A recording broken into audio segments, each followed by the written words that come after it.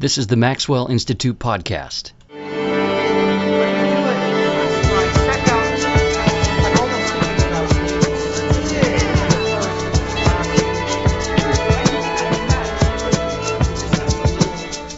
Thanks for joining me for another episode of the Maxwell Institute podcast. I'm your host, Blair Hodges.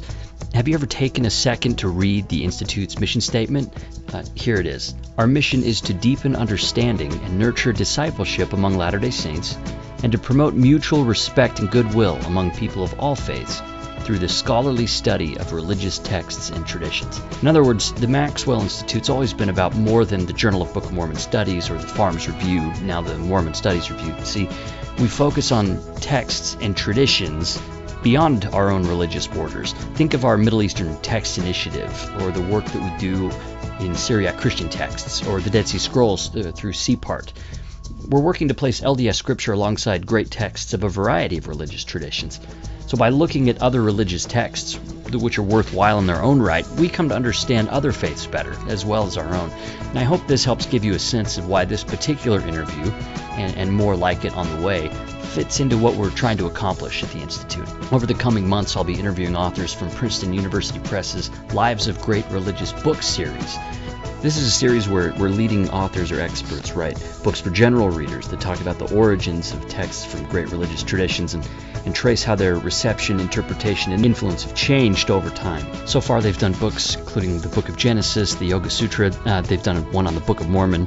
In this particular podcast episode, Bernard McGinn joins me. He's the author of the biography of Thomas Aquinas' Summa theologiae. It's one of the most influential theological works in the history of Christianity. You're becoming more familiar with the religious texts of other traditions like the Summa theologiae from Catholicism. I hope to give you a greater appreciation for the texts of other religious faiths as well as texts from the Latter-day Saint tradition. It's Bernard McGinn on Thomas Aquinas' Summa theologiae on this episode of the Maxwell Institute podcast. Bernard McGinn joins me today. He's the author of a new book in Princeton's Lives of Great Religious Books series.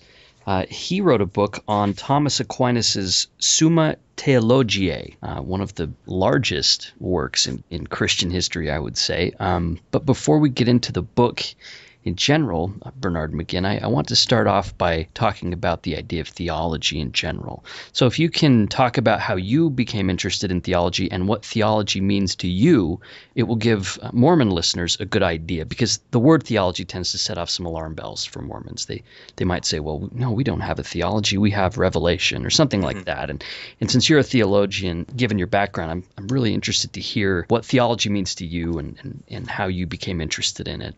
Yes, well, all Christians and many other religions like Judaism and Islam have a revelation. We all enjoy some revelation from God. Theology means thinking and talking about that revelation and about the faith that you have. So in terms of the origin of the word, it's just a Greek word meaning a logos, or a word about God. Anytime that any believer in any tradition is talking about the revelation and the belief that's fundamental to their lives, talking about it, thinking about it, writing about it, they're doing theology, whether they want to call it theology or not. So it's a broad term, and I think there's a Jewish theology, there's a Islamic theology, there's certainly Christian theologies, and I think Mormons who are seriously devoted to thinking and writing about their own revelation are doing theology, Mormon theology. Now, you earned your doctorate in theology from the Pontifical Gregorian University in Rome, is that right? Right. I actually earned what's called a teaching license in theology, and then I earned a doctorate in medieval history. So most of what I've done is the history of medieval theology. I'm an historical theologian. That is, I look mostly to the past when I engage in my theological work. How did you get interested in that to begin with? Well, I was raised and still am a Roman Catholic within a seminary system. And of course, the acme of education in the seminary system is theology, and which I was very happy to study. And I've been doing theology my whole life in one way or another. And of course, Thomas is one of the great theologians, certainly in the whole tradition of Christianity. Have you found that work to be fruitful for your religious faith as well? Has there been a good connection between your experience in studying for, in universities and things and your religious life?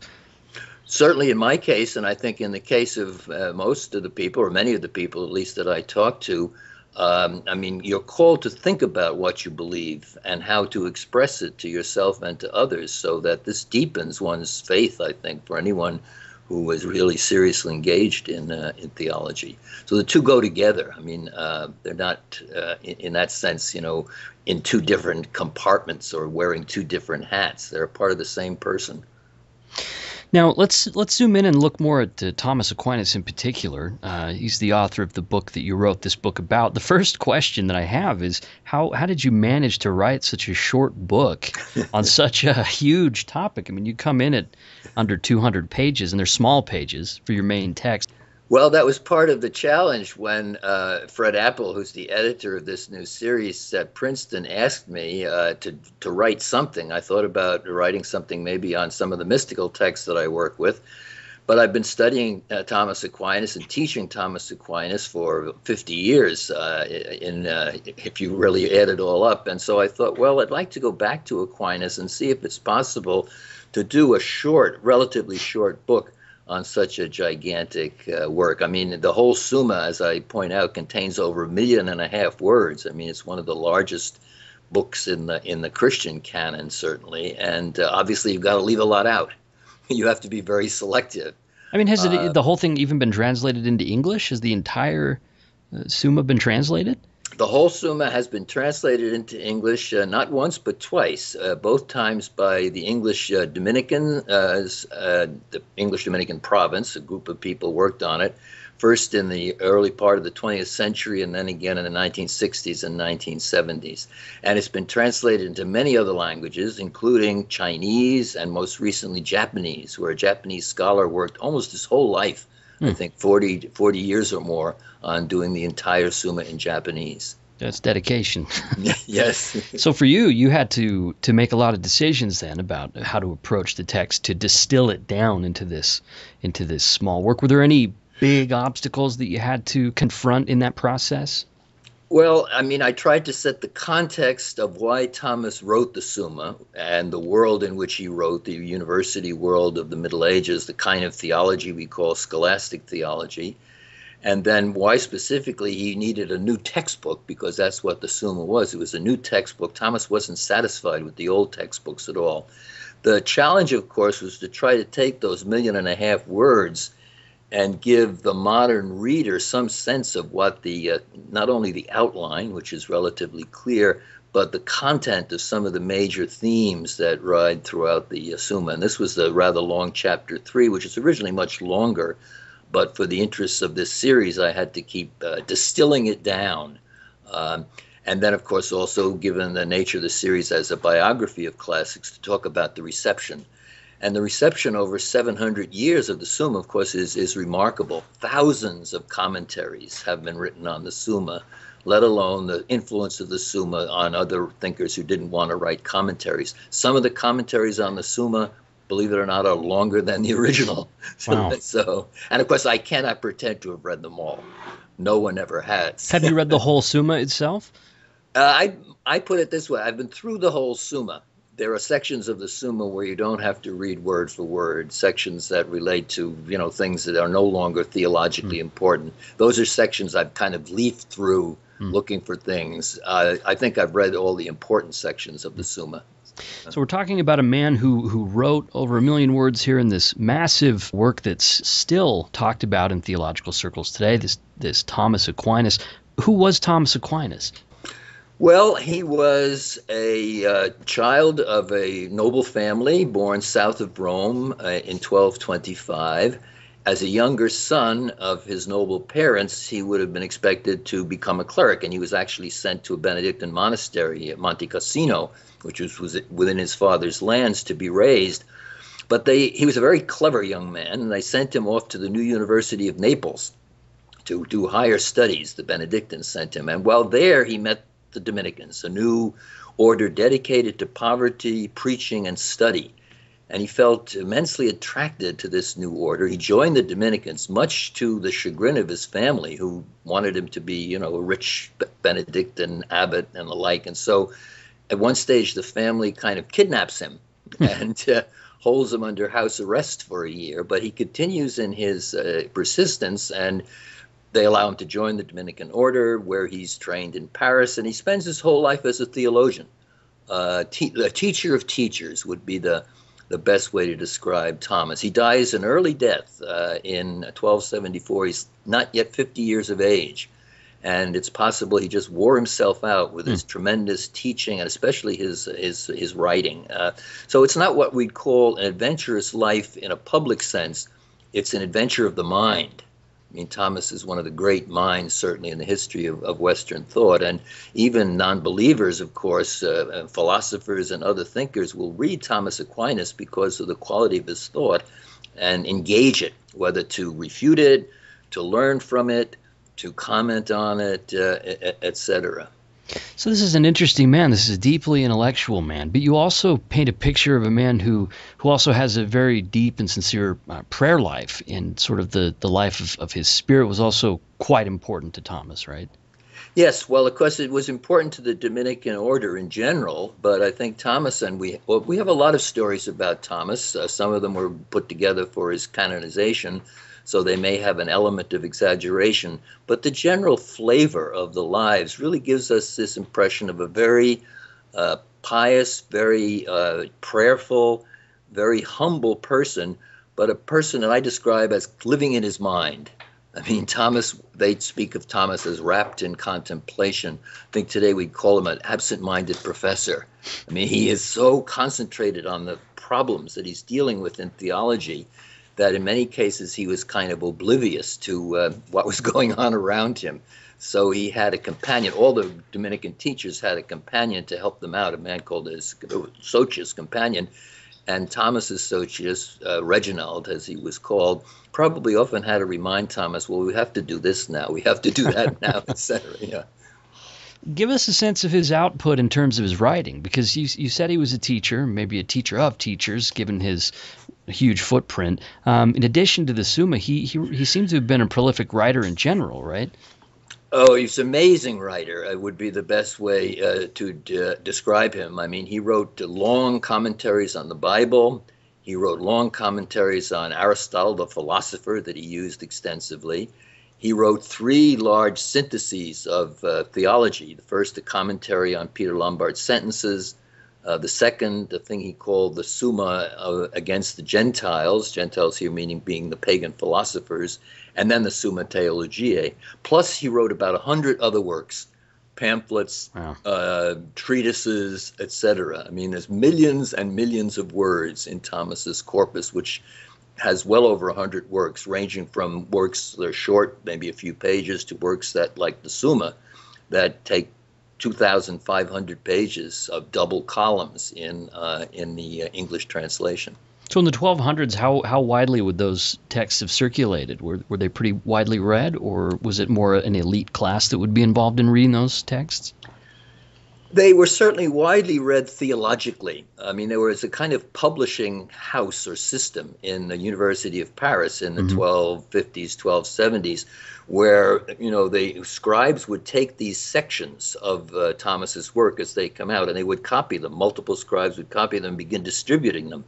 And we know that the sections of the Summa were distributed pretty broadly, and certainly read by all the theological students, or theological students would certainly want to read them. And some early commentators from the early 1300s tell us, well, even lay people like to read Thomas Aquinas, etc. Now, whether that's true or not, that's what's in some of the sources. And of course, he is then widely read in the later tradition and commented on extensively for hundreds and hundreds of years. So was he in a comfortable position in general with the church at the time in terms of his writings? Was there any point of controversies that came up where church leadership would maybe be questioning of certain things, or maybe questions of orthodoxy in what Thomas was writing? Were there any controversies in regard to his publications that way? No, there were certainly controversies. Thomas himself was totally loyal to the medieval church and the medieval papacy. Like many medieval theologians, on his deathbed, He says, I leave all my writings to the Bishop of Rome to determine whether they are, authentic writings and doctrinally correct, etc.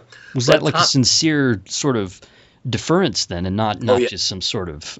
I think it was very sincere, given Thomas's whole life. He was a papal theologian for a number of years in the 1260s, and the Dominicans, of course, were very much devoted to the papacy. So I think it's totally sincere. But Thomas's theology was controversial, and there were other schools of theology, particularly among some of his contemporary Franciscans, who felt that Thomas had given away too much to Aristotle, and therefore accused Thomas not of heresy so much, but of doctrinal error.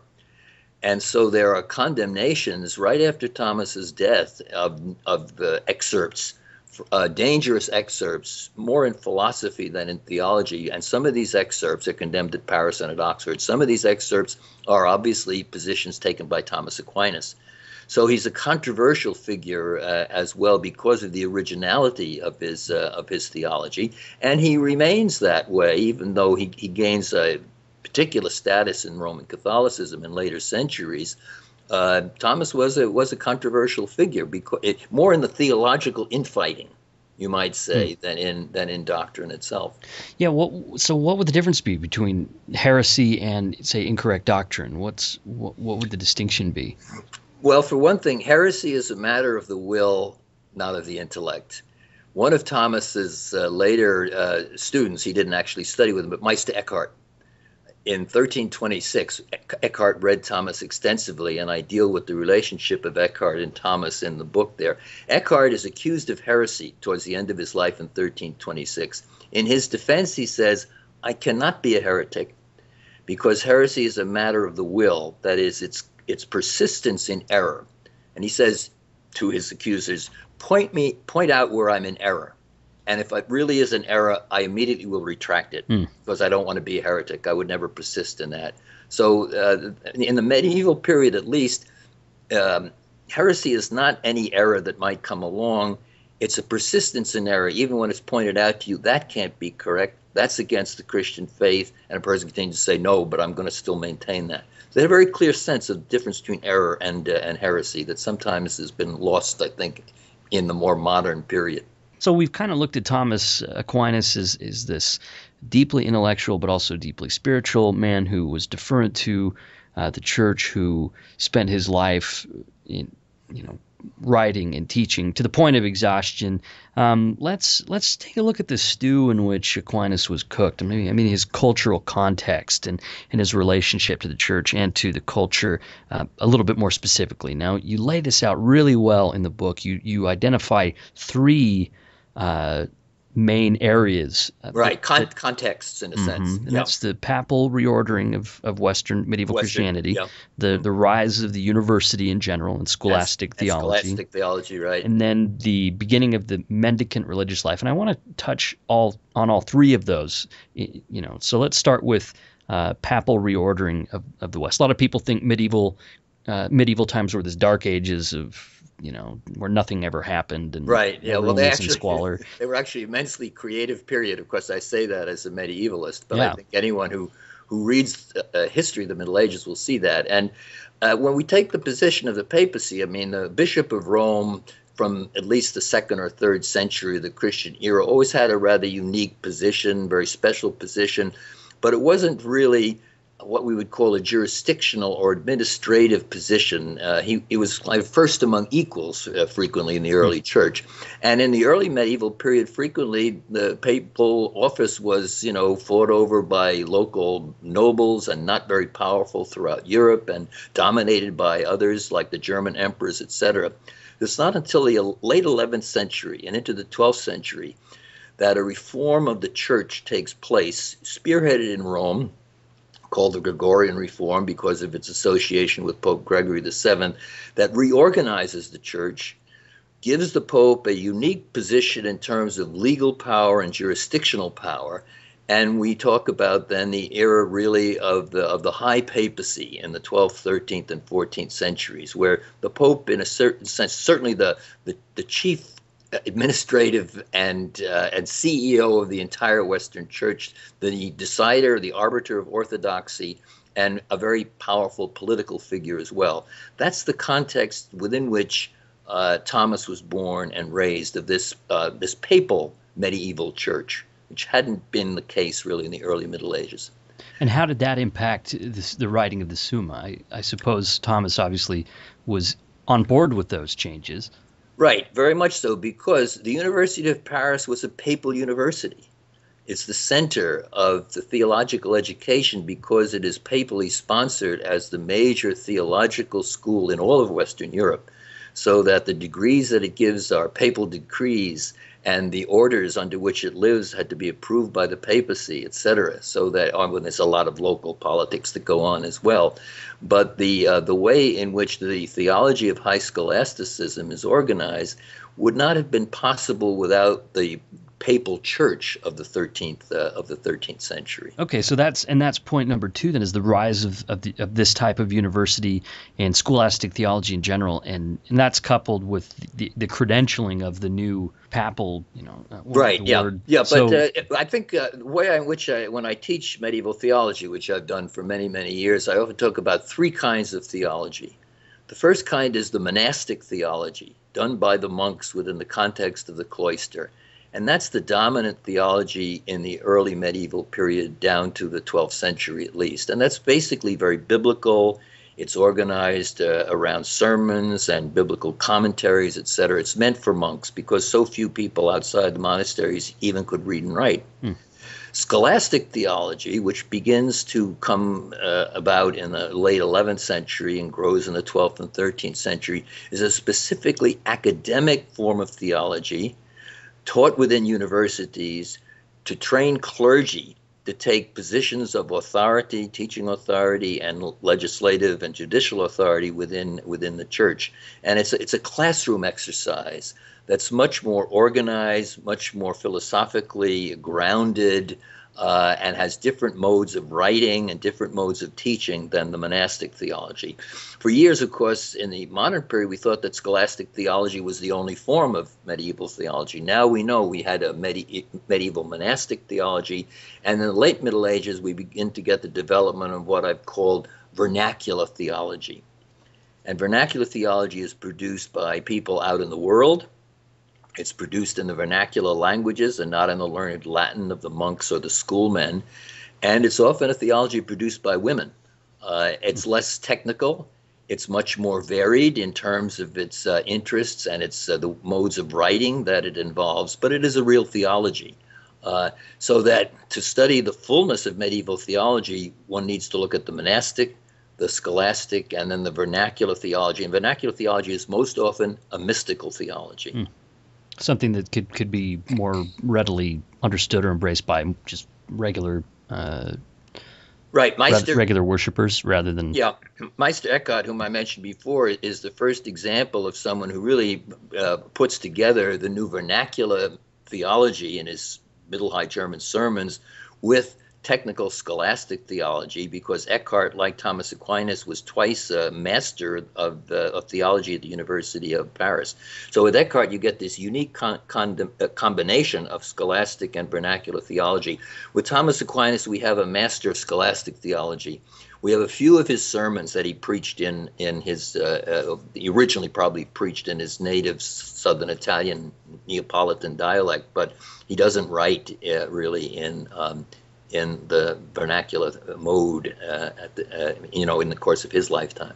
And this is sort of when theology was such a fundamental part of the university. It was thought of as the queen of the sciences, right? This is it is. It is the acme of the medieval university, is the teaching of theology. Many other things, of course, were involved: the teaching of the liberal arts, the teaching of medicine, the teaching of law, etc. But theology is seen as the acme of the whole university system. I like how you laid out the different types of writings that cropped up within scholastic theology and sort of the different roles that they played. There's, if you can touch on these, and I'll probably mispronounce them, but there's glossa, quaestio, disputationes, yes, and summa. Then, yeah, so summa, like textbook compendium type things. Right, so, exactly. Yeah, so what were these different types of writings? Well, the medieval schoolmen, the scholastics, were like the monks in that they always started with scripture. They started with Scripture because that's the basis. That's where we find revelation and the basis for faith. So they were great commentators, and they wrote commentaries on Scripture, or they glossed Scripture. Glosses are really just explanatory comments added to the Bible to help explain passages and difficult words. So you have glossed Bibles, but then you also have something that Thomas and all the scholastics use. They have a thing called the Glossa Ordinaria, the ordinary gloss. It's a huge book which contained the Bible, and all around the text of the Bible were numerous small commentaries, snippets of passages from the fathers, St. Augustine. Were they like signaled by footnotes, or were they just sort of stuck in around them? Stuck in around, both in the margins and around the scriptural text would be in the middle, and the marginal gloss would be written around it, top and bottom and sides, and then it would be interlinear glosses, little things that would be written between the lines of Scripture. So that's how they studied Scripture and how they taught it. But then also, of course, the schoolmen commented. Thomas commented on the book of Job. He commented on the Gospel of John. He commented on the Pauline epistles. He commented on the Psalms. That was the foundation of education. And the first 2 years of Thomas's teaching career, he was what's called a baccalaureus scripturarum. That is, he was teaching Scripture, taking a book of the Bible and going through it and explaining it to his students. Then he would pass on to comment on the textbook of the day, which is Peter Lombard's Book of Sentences, and we have, he would be lecturing on the Book of Sentences. Only then would he be promoted to a magister, master of theology, where he'd begin his own teaching, and where he'd be able to write treatises. And eventually, then, when he got unhappy with commenting on Peter Lombard, he decided to write his own textbook. So you have commentaries on Scripture. You have commentaries on Aristotle, which Thomas would do for his students to teach them philosophy. You have then these great summae, and then you have whole series that you mentioned before of questiones, questions that would be grouped according to disputations. Every Paris master would have to publicly dispute several times each year, and these disputations were on difficult questions in theology. That's what questiones means. What is the nature of truth? How do we arrive at truth, for example? And Thomas and his students would conduct public disputations on these issues, which then would be written down in these series of questiones disputate. Thomas always chose the most difficult issues. So we have questions, disputed questions on the nature of truth, disputed questions on the nature of evil, disputed questions on the power of God, disputed questions on the nature of the soul. These are some of Thomas's most technical writings, where he worked out a lot of the issues that later on are briefly summarized in the Summa. And these questiones are again vast. They if you put them all together, they're well over 1 million words, maybe several million words. I don't know whether I've ever counted them up. Wow. So that was part of the whole lifestyle of the medieval scholastic master like Thomas. So the third category then is the beginning of the mendicant religious life, and this is something that members of the LDS Church in particular are probably not very familiar with at all. So talk about the mendicant religious life and how that came to be what it was, that sort of thing. Yeah. Well, at least from the 12th century, late 11th and 12th century on, there's a lot of desire in Western Christendom to live what they call the apostolic life, the life that Jesus and his disciples lived. Now, the monks say that they're living an apostolic life because they live in a community, common worship, etc. And it's like the picture of the Jerusalem community in the Book of Acts. But other people said, well, but if you look back at Jesus and his disciples, they're wandering the roads in poverty, preaching the good news, preaching the gospel. And that's the real apostolic life. A wandering poor preacher who's conveying the gospel to everybody in society, not somebody who's just sitting behind monastic walls in prayer. And so we have these apostolic movements, and throughout the course of the 12th century, some of them run into difficulty and get condemned, but others are kind of absorbed by the church. And among these, the most important are the mendicant orders that come from two of the great religious geniuses of the medieval period, Francis of Assisi, who is at the origin of the Franciscan movement, and Dominic Guzman, Dominic, a Spanish priest, who was at the origin of the Dominicans. Both of them started around the same time, shortly after the year 1200. Slightly different charisms, we might say today, but they emphasize poverty of life, form of preaching, an outreach beyond monastic walls to the whole community, and in the case of the Dominicans, the necessity for learning good theology in order to refute error and heresy, because there's a good deal of error, particularly the dualistic error of the Manichaeans in France, in Italy, etc., that Dominic was especially concerned with. So these two mendicant orders, mendicant means begging, because they had no sufficient funds. They basically begged there for their livelihood. These two mendicant orders, while there are tensions between them, there weren't tensions between Dominic and Francis. While they do have tensions between them, both represent uniquely new, powerful forms of religious life that revolutionized 13th century church in so many different ways, and soon become the leading intellectuals of the church, as we see in the case of Thomas and his contemporary Bonaventure, and in so many other of the mendicants. So why would Thomas choose, say, the Dominican order rather than the Franciscan? What would the difference be? Well, it may be a question of accident, because there were Dominicans present at the University of Naples when he was a young man there in the 1230s. But I also think it's because the Dominicans, right from the beginning, stressed what we today would call the intellectual life.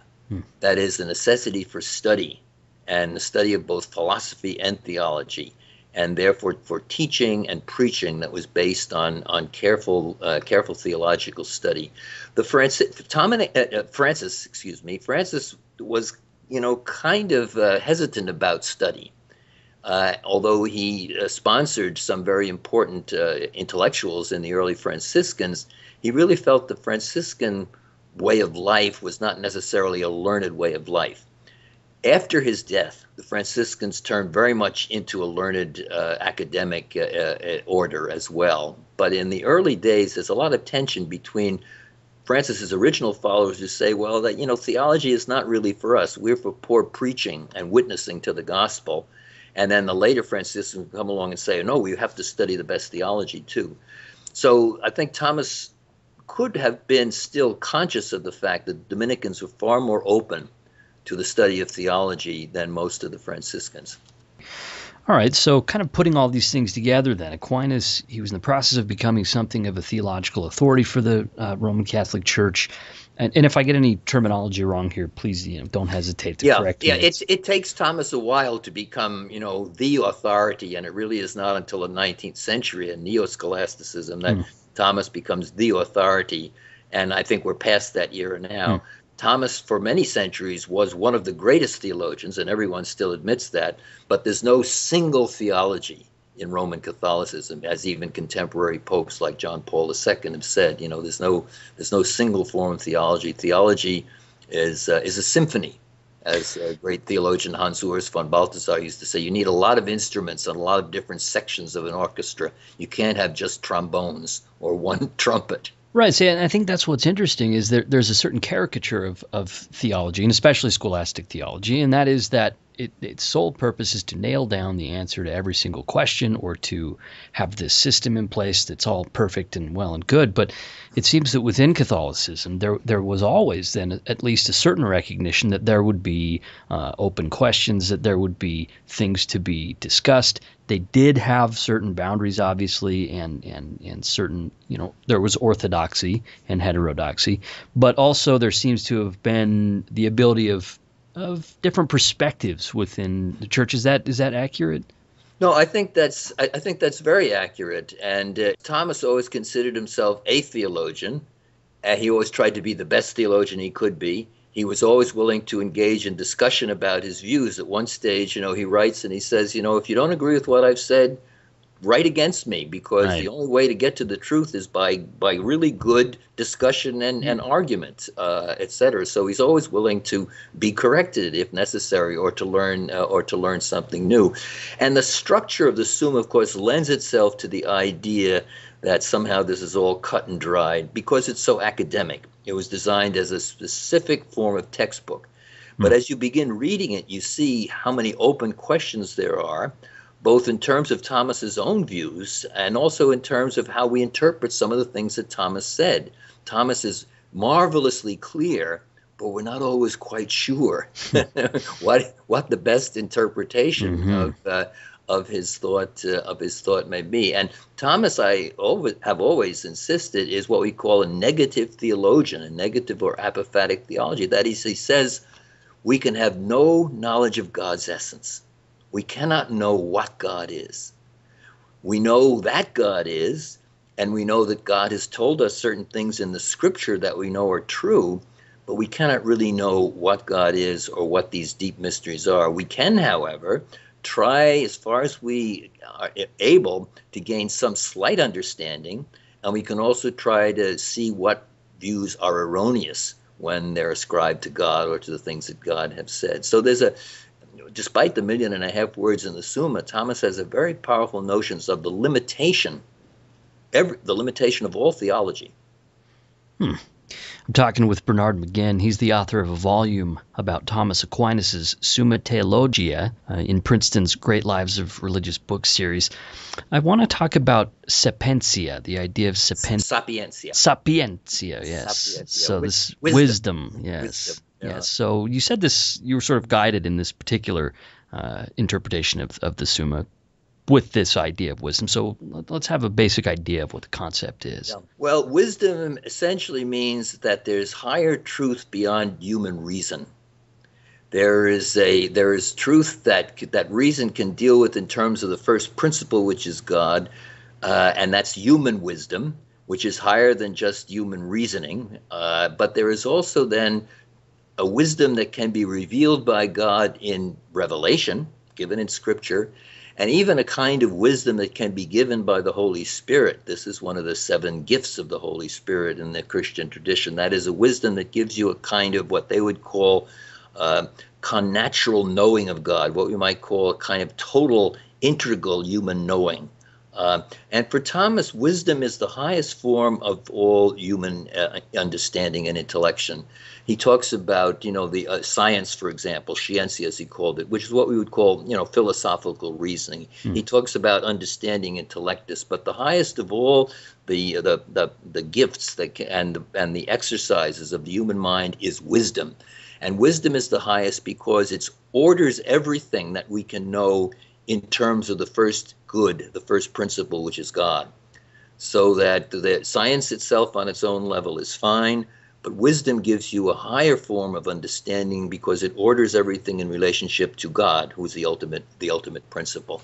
So for Thomas, the Summa is a scientific book in the sense of Aristotle's notion of science, and he argues that in the first question of the first part. But more than a science, it's a wisdom. It's a sapientia, because it's based on the wisdom found in Revelation. It makes use of the natural wisdom of philosophy, and it also uses the wisdom that is the special gift of the Holy Spirit. So wisdom is essential to all of Thomas's thinking. And this is something that's been known certainly in the past. I'm not in any sense discovering it. It's right there in the text. But it often hasn't been sufficiently emphasized by those who've studied Thomas. I mean, there are exceptions to this. Jacques Maritain, a great Thomist, and Etienne Gilson, and various others have written about wisdom in Thomas and say, yes, wisdom is what's really essential. I fully agree with that. So what's interesting then is as Aquinas is working through theological questions, he's drawing on the Bible, he's attempting to adhere to the tradition of the church, the ongoing tradition of the church, but he's also appealing to classic philosophy and Aristotle, and making that a part of it, right? So this is really interesting because did Aquinas have a sense that he was taking religious beliefs and maybe trying to match them up with respectable philosophical ideas, or maybe that his allegiance to God or revelation might come into question to the extent that he adopted the categories of philosophy? Well, this was, as I pointed out before, this was controversial. Yeah. And because there are some aspects of Aristotle's teaching that seem to be in conflict with Christian faith. Aristotle seems to argue that the universe is eternal. There's no real creation. Aristotle also seems to say that the first principle or the first cause, it's not really exercising providence over this universe, etc. These are just two of the examples of things in Aristotle's teaching that seem to be in serious conflict with Christian teaching. So when Aristotle's full philosophy begins to be used in the late 12th century, early 13th century, it's condemned, actually. And local decrees and papal decrees say, oh, you can't teach the higher forms of Aristotle's philosophy. They couldn't keep it out. It's too useful a tool because it's so systematic and so complete. So by the 1240s, when Thomas Aquinas is studying philosophy in Paris with Albert the Great and others, they're moving Aristotle back in. But this was controversial. How far can you move Aristotle in before you create problems with Christian thinking? Thomas Aquinas, like his teacher Albert, insisted that we can make heavy use of Aristotle, although certain corrections are going to be needed. Bonaventure and the Franciscans said, no, Aristotle's logic is very important and there are aspects of his thinking, but Aristotle's metaphysics is dangerous. It's in conflict with Christianity. Throughout his career, Thomas argues strenuously with Franciscans and others on this case. And in one place in one of his early works, he says, there are people who accuse us of, mixing the water of philosophy into Christian teaching. And he says, we're not mixing it in, we're transforming the water into wine. That the true theologian can use philosophy, but in the course of using it under the aegis of revelation, under the guidance of revelation as taught in the Bible, what Thomas called sacra doctrina, the course of doing that, you transfuse that philosophical thinking into the wine of theology. And so while the Summa theologiae makes heavy use of philosophy throughout, it's not a philosophical book. It's not even a philosophy of religion or etc. It's basically what he called sacra doctrina. It's sacred teaching, it's doctrinal teaching, which can use philosophy extensively to help clarify, deepen, and organize its own teaching. What would the difference be if the text had been written more as philosophy, as you said? Well, I mean, the difference would be that certain things that are essential to Christian teaching wouldn't be there. A good case is the whole question of creation, questions 44 through 46 of the Prima Pars. As Thomas analyzes this, he says, look, there are two things about creation to be understood, two basic principles. First of all, creation means that the whole of all that is, the whole of the universe, is dependent upon God. And he said that's a truth that's open both to philosophy and it's also taught in Scripture. So you can make philosophical arguments that the universe doesn't explain itself. It needs a first cause. But then he said there's another thing that we believe about creation, and that is that creation had a beginning. This is what we're told in the book of Genesis. In the beginning, God created heaven and earth. Now, what kind of a truth is that creation had a beginning? Thomas Aquinas insists that's a doctrinal truth. We only know it because it's in Revelation. Natural arguments, philosophical arguments on either side, it has to be eternal or it has to be temporal, don't work, says Thomas Aquinas. Thomas's opponents, including Bonaventure and Bonaventure's students like John of Peckham, say, oh, no, wait. We can create philosophical arguments to say that the world must have begun in time. Thomas says, no, you can't. And he argues that very extensively against Bonaventure and John of Peckham. All the arguments that they give for the temporality of the world, he says, these don't work philosophically. They're not legitimate arguments. They fall apart. So therefore, to give a full teaching about these two fundamental principles regarding creation, you can make use of philosophy, but you also have to use sacra doctrina. And you, in a certain sense, fuse the two together to make the most powerful kinds of arguments for what is the nature of creation, which is what he's laying out there in questions 44 through 46. It's a perfect example of what I call Thomas's balancing act, between what philosophy can do and what it can't do, where it needs sacra doctrina, and yet how important philosophy will be then for, explaining and exposing the truths of the Christian faith for a deeper understanding. Okay, so it wouldn't necessarily be fair or accurate then to say that for Aquinas he was allowing the philosophical tail to wag the theological dog. Yeah, he would strongly resist that. He would say, "Oh no," he would say, "Theology is sacra doctrina is what's fundamental. Philosophy is useful. Philosophy, as he called it, is the ancilla. It's the servant of theology." Famous phrase that's used elsewhere. In other words, it's a very useful servant. You do much better with it than without it.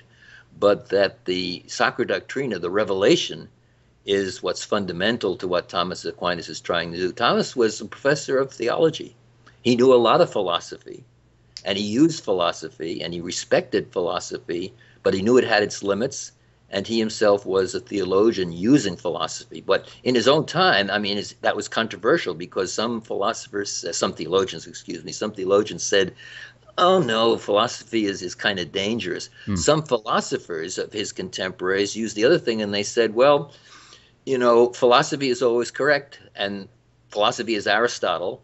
So if Aristotle says the universe must be eternal, it's got to be eternal from the viewpoint of reason, even if that conflicts with faith. So they held a strange view. It's often been called a double truth view, but they themselves didn't use that kind of language. But they held that something could be true in philosophy, but not true in theology.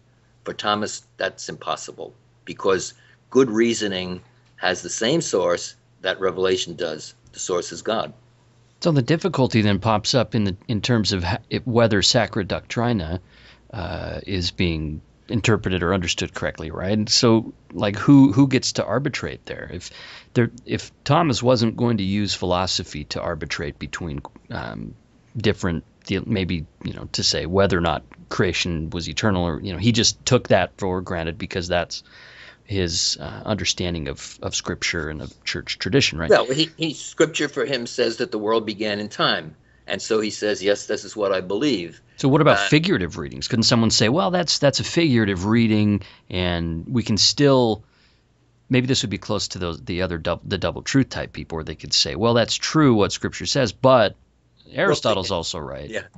Figurative readings are interesting because Thomas also, in the use of Scripture, tends to be a literalist. That is, he recognizes that figurative readings are useful, but they're more useful for what we could today say would be moral instruction and devotion. When he argues doctrinally in Sacra Doctrina, he wants you to use the literal sense of the scriptural text. Now, his sense of the letter of the text is a very nuanced one. It would take a while to explain it, but he doesn't want to argue in doctrinally from figurative senses of the scripture. They'll sneak in from time to time in places where he needs them, where it's peripheral. But the major issues for Thomas, you need to argue from the scriptures and from the tradition of the church. It's the belief of the church. It's the scripture as interpreted by the church. Thomas makes that quite clear. It's not just you open your Bible and you start reading. It's the Bible as it has been taught by the fathers, by the councils, by papal authority, etc. It's the Bible in the church, which is the source of Sacra Doctrina. Okay. There's a quote here from the book, from chapter 2, that I want to read and get your comments about, and it pertains to your view of the Summa as growing out of Thomas's belief that our being embodied impacts our thinking about God. So here's what you write. You say, few, if any, Christian theologians made more of the fact that our thinking about God is tied to our existence as embodied subjects. Human attainment of truth is in and through the body and its senses, though the intellect abstracts the intelligible form from the matter perceived by the senses. Expand on that. Well, Thomas fundamentally agrees with Aristotle here and breaks company with many of the Platonically inspired theologians, because Thomas insists that the soul is the form of the body. It's not kind of a separate thing that exists somehow distinct from the body. So that everything that we know intellectually in what they would call our soul comes to us through our embodied existence. That is, it has to start in the senses. And we always must insist in that. And it's also part of the whole economy of Christian salvation. That the second person of the Trinity took on flesh, took on the whole human situation, body as well as soul. So that for Thomas, epistemologically as well as theologically, human embodiment is absolutely essential, both for belief and then also for what we do with our belief in our theology. So as I said, that epistemologically, he says Aristotle's right about how we come to know. Theologically, he says the whole Christian belief is that God became man, and therefore the body is essential to human nature, to human salvation. It's not a flight from the body and rescuing just of the soul. No, it's the restoration of the entire human person. This is why something like the resurrection of the body is so crucial for Thomas Aquinas as well. In terms of the resurrection, was that a difficult philosophical issue? Because today, I mean, that's one of the more difficult Christian beliefs, I think, is the idea that once we die and our bodies decay, and we can see what happens. It's always been a difficult issue from Christianity on, and this is why many of the Greek philosophers, found Christianity so bizarre, because they thought certainly that the immortality of the soul, because the soul was pure and separate from the body, but resurrection of the body, what does that mean? Yeah. But I think it's crucial to Jewish tradition, because it starts, of course, in the Hebrew Bible, and it was also crucial to the earliest Christians, whose faith is founded on the fact that, yes, Jesus rose from the dead in a bodily form, and in some way, that's going to be our destiny as well. Now, the in some way is the sticking point. Yeah. Because obviously the resurrection of the body, which is part of the Christian creed, by the way, of all major Christian churches, the resurrection of the body, there are different ways of understanding what that's going to mean, and there's no single theology of the resurrection of the body. Some interpret resurrection in more of a spiritualizing way. Others, like Thomas, who's very much bound to the whole issue of the significance of embodiment, they're not going to be crudely literal, but they do believe that in the future there will be a restoration of our embodied form in some way. Right. So, I mean, that's another long issue. Thomas's own theology of the resurrection, of course, we don't have its finished form in the Summa, because he died before he did that. What we do have is his students put together in something called the supplement. They put together some of his earlier reflections from his commentary on Peter Lombard's sentences.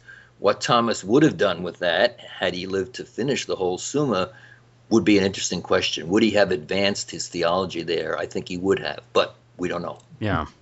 How about apophatic theology and how that played a role in that? And if I understand correctly, that's negative theology. That's sort of saying what isn't rather than saying what is. And it seems like Aquinas employed that, but he also used philosophy to critique philosophy and sort of say, look, philosophy has blind spots as well. So, to talk about that for a minute, for a moment. Well, I think we have to remember that the human mind, wonderful as it is, and Thomas had a fantastic appreciation for the powers of the intellect, is finite. It's a created mind. God is by nature infinite, so that God alone can understand God's self. God can reveal aspects of his being to us, but he reveals it to us insofar as our minds are limited as well. And this is why Thomas strongly insists that we can never know what God is.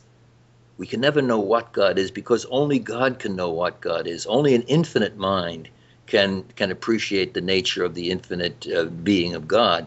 Hence, anything that we know about God, either naturally through philosophy or theologically through revelation, is always geared to the kind of mind that we have, which has necessary limitations. So we know we're better to speak about God by saying what God is not than by saying what God is. Thomas repeats this over and over again. We still have to, of course, say what we can, but we have to recognize that fundamentally anything that we can say is infinitely less than what could be said by God himself. So Thomas is deeply negative or apophatic in all of his theology. As I pointed out before, one way of phrasing this is Thomas says, we can know that God is. We can argue that God is. But we can never try to argue what God is. All we have are hints and, if you will, traces of the fact that, we know that God is an intellect. We know that God has a will. But how that divine intellect and will really operate, we can't know, because our minds, our intellects and wills are finite, and his is infinite. And that's Bernard McGinn. He's the author of a biography about a biography of the Summa theologiae. It's part of Princeton's Lives of Great Religious Book series. This is the Maxwell Institute podcast. We'll take a break and come right back.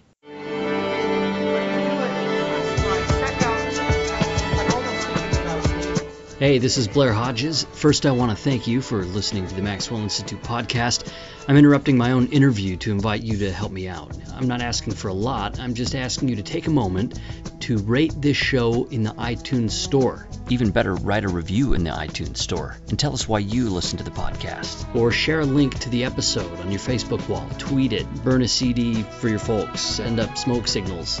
If you rate the Maxwell Institute podcast in the iTunes store, that's the simplest way you can help us. But I also hope that you enjoy these interviews enough to let a few of your friends know about us too. Thanks again for listening. We're back with Bernard McGinn. He's the author of a biography of Thomas Aquinas' Summa theologiae as part of Princeton's Great Lives of Religious Book series. You mentioned just a moment ago that Thomas didn't get to finish the Summa. What happened there? Well, what happened is still a very puzzling event. December the 6th of 1273 was the feast of St. Nicholas. Thomas is living in Naples and trying to finish the Summa. He's deep into the third part of the Summa. Something happens, and Thomas never wrote again. When his friend and companion Reginald says, notices that he's not himself really, and he says, "You haven't been writing," and Thomas says, I cannot write. He says, everything that I've written seems like straw to me. The accounts... That's a lot of straw. That's a lot of straw. So the medieval hagiographers, the people who wrote the lives of Thomas as a saint, say, oh, he had a vision of God. And this vision of God told him that, no, you really can't write about God, and you're just going to have to stop. Modern interpreters, famous biographers of Thomas, like the Dominicans, Jean-Pierre Torel and James Weishaupt and others, have said, well, if you look at Thomas's life, he had been working himself at an unhuman pace for 10 or 15 years in all of his writing and his journeying and his teaching.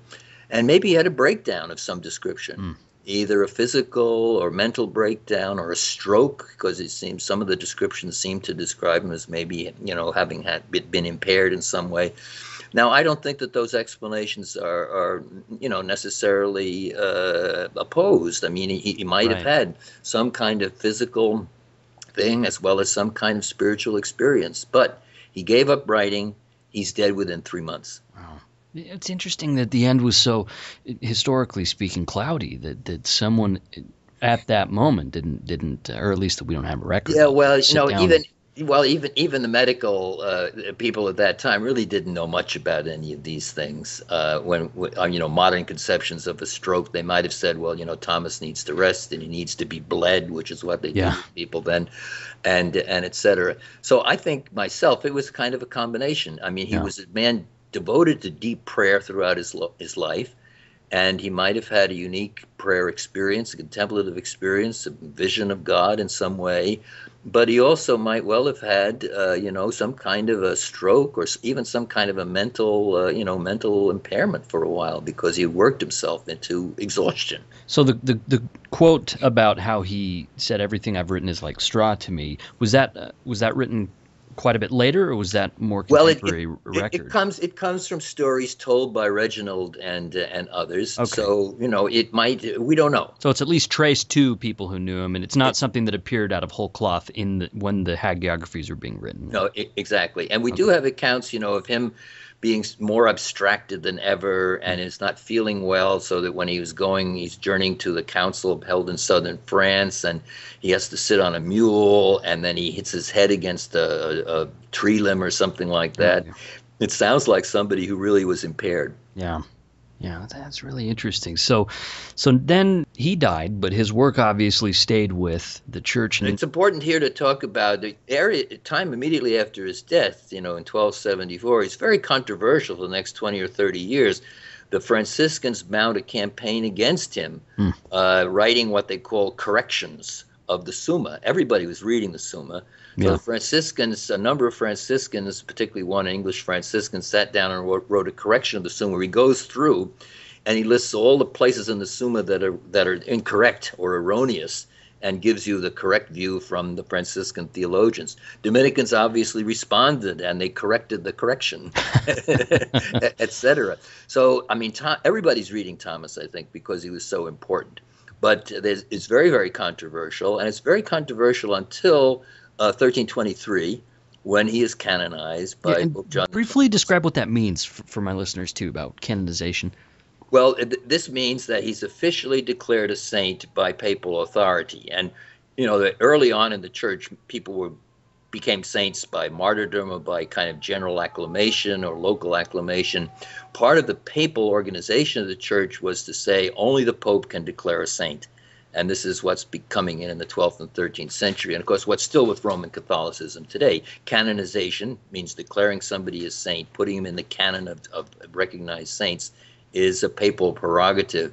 And this is what Pope John the 21st does with Thomas Aquinas in 1323. And that stops criticism. I mean, it's people are going to continue to disagree with Thomas Aquinas. But the notion that, you know, there's a lot of error in there and dangerous stuff, that pretty much is going to be ruled out by the fact that Thomas is recognized as a saint. So that must have helped in terms of, you know, reception history, keeping him a live option, right? And if you can talk briefly about the reception of Thomas's work, you talk about Thomists and Neo-Thomists. What are those? Yeah. Well, from early on, that is from the beginning of the 14th century, people begin to talk about Thomists, Thomatiste in Latin. That is people who deliberately say, you know, we're following the theology of Thomas Aquinas. Now, of course, they understood that in different ways, so not all Thomists are going to be holding exactly the same views. But the Dominicans, for the large part, not all, but most Dominicans, and many other medieval teachers called themselves Thomists, that they were followers in general of the theology of Thomas Aquinas. Thomas Aquinas is not the only theologian or the only theological school in the 14th, 15th, and 16th centuries. There were Scotists who followed the theology of Duns Scotus. There were people who called themselves Albertists who followed the theology of Albert the Great. There were people who called themselves the Moderniste, who followed the critical theology and philosophy of people like William of Ockham and others. So there were many schools of theology, and that continued down, you know, well into the early modern period. At the Council of Trent in the 16th century, you know, the legend is that they put the Summa on the altar at Trent next to the Scriptures. That's a legend. There were Thomists there at the Council of Trent, but there were also Franciscans who followed Bonaventure. There were Scotists, there were Augustinian theologians, there were other theologians, and there was a lot of discussion and argument among these various theological schools. Most of the decrees of the Council of Trent try to tread a middle path, you know, that will be open to interpretation by the different schools according to their own viewpoint. So it's not a Thomist council in any way. Thomas Aquinas doesn't become a kind of universal or supreme. I guess universal is probably wrong. Supreme would be better. He doesn't become a supreme teacher until the middle of the 19th century, when there's a revival of Thomist thought that starts about the 1850s or so, and for various reasons gets adopted by the papacy. So the famous encyclical of Leo XIII, you know, Aeterni Patris of 1879, declares that Thomas is the teacher, the fundamental and supreme teacher of Roman Catholicism. This was done for a number of political and intellectual reasons that I discuss in the book. And so the Catholicism that I grew up in the 1940s and 1950s was basically a theological world of Neo-Thomism. What sort of doctrines made it Neo-Thomism? Like, what were the actual teachings that were characteristic of that? Well, interestingly enough, most of the teachings that characterized Neo-Thomism were actually philosophical teachings more than they were theological teachings. And it was also more, in a certain sense, of an academic and educational pattern, because Pope Leo and many of his successors in the early 20th century say you have to teach Thomas Aquinas, or you have to teach textbooks based on Thomas Aquinas. Frequently, these textbooks, however, were not really very true to Thomas himself. Huh. They were often influenced by other interpreters of Thomas. So a lot of the stuff that was taught as Thomism were textbooks that really weren't adequate to Thomas himself. So was this like ideas about how creation happened, or like what sometimes type of... ideas about creation, sometimes ideas about the nature of the human soul, ideas about the relationship of the essence and existence of things. I mean, there are a whole list of more philosophical than theological. So did it really get down to the Catholic in the pew then? If it Well, was... what got down to the Catholic in the pew, that Thomas was it. Thomas was the great thinker. And so most people who went to a Catholic college in those days would have had to have read some Thomas Aquinas, which is certainly a good thing. Not a lot of the Summa, but some parts of the Summa. And all Catholics would know, yeah, Thomas Aquinas is our guy. You know, he's our... So he's kind of looked to like an intellectual, powerful figure, or... Well, he had the answers to all the errors, because part of this, you see, was a counterattack against modern philosophy, modern science, modern secularism. Thomas was such a comprehensive thinker and such a carefully organized thinker that the Neo-Thomists say, look, Thomas is our guy. He's got all the answers to all these errors that are kind of out there. So that it was as much a political event as it was an intellectual event. Yeah, that's interesting, because rather than having like a new Thomas sort of appear on the scene at the time when Neo-Thomism became prominent, they looked back to Thomas. Yeah, and you know, Thomas is an amazing thinker, and he does give you a sense, a synthetic and a universalizing perspective from which to argue certain kinds of cases.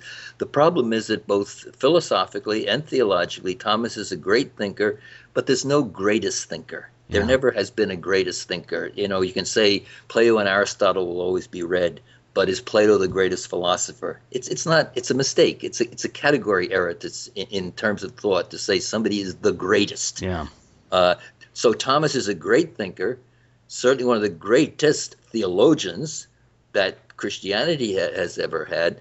But he himself would say he's just one theologian among others, trying to do his best. So what happened, in a certain sense, with Neo-Thomism, then it was self-defeating, because it put Thomas in a position that no one should ever be put in. Yeah. And then the second reason why it was self-defeating was it had a very unhistorical view of Thomas Aquinas.